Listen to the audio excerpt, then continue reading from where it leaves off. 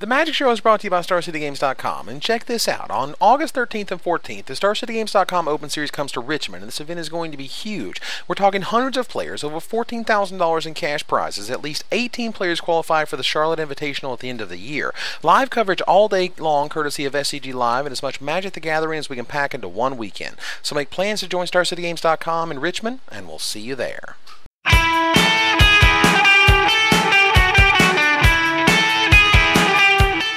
Hello everybody and welcome to another edition of the Magic Show Update. Yep, as of right now I'm trying something a little different. You know, I've got this awesome set, I've got a crew here helping me film, and I think it's time to bring you more Magic Show. Perhaps with a slightly shorter runtime, but I think it's time to give this a whirl. So you ready to talk about my first 3 selections for the Hall of Fame? Let's go. And we'll begin by why this program even exists. It does so, as the page states, to enshrine the most significant and influential competitors in the game. Now, before I go any further, this statement alone should tell you a lot about what the Hall of Fame really is. It's not a hall of stats. You don't reach a certain number of points or wins or percentages and then you're automatically in there. This is important for reasons we'll see later. Next up is eligibility. Who can get in this thing anyway?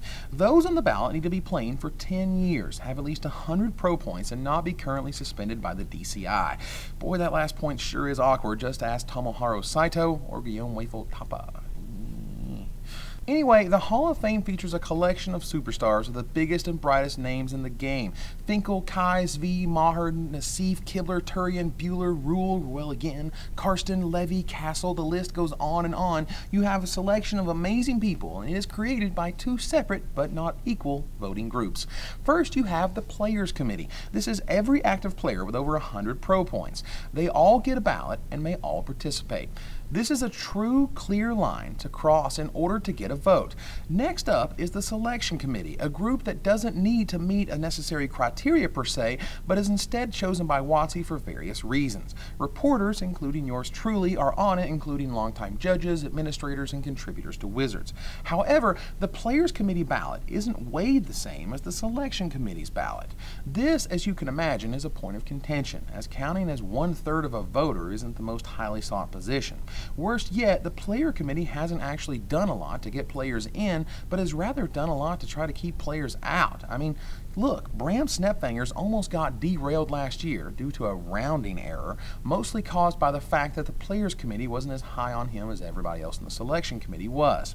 With that said, there's a bit of controversy in what constitutes a Selection Committee pedigree and what it takes to get one. This to me sounds like 2 things. First, sour grapes. Seriously.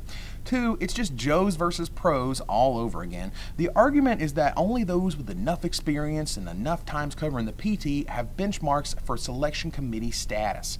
And to that I call BS. I don't look a gift vote in the mouth. I want to select the most worthy, deserving, and giving members of the game. I want to tell everyone about it in every way I can, and I want to make sure that those I choose are stewards of the game today and in the future. And honestly, I'm just a fanboy. I want Finkel and Zvi at every Pro Tour just as much as you guys do. And the guys I vote for this week, I want them in as well.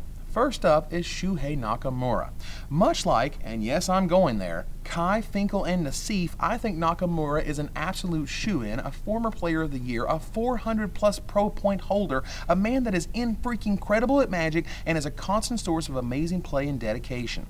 I've had many conversations with Shuhei, and let me tell you, he is an amazingly humble guy. In my line of work, you get a chance to see the best in the world battle. And let me tell you, this guy is crazy, crazy good at what he does. To not include him on your ballot is just incorrect. And for those pricks who don't because they don't want to give anyone 100%, shame on you.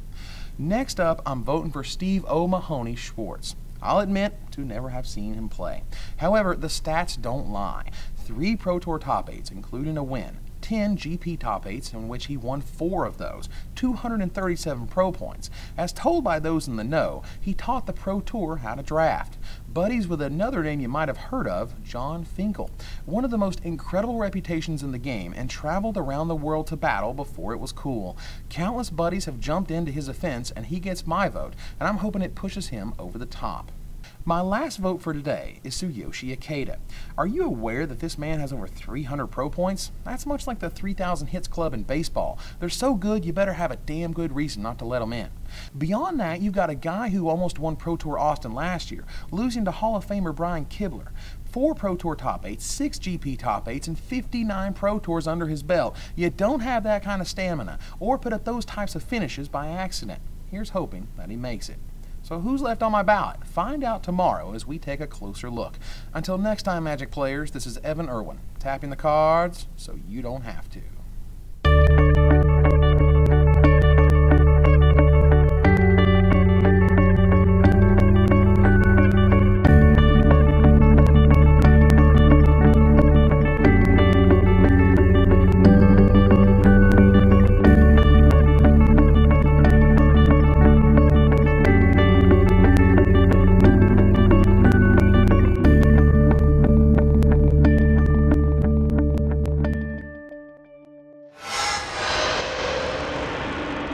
I always like the fatties.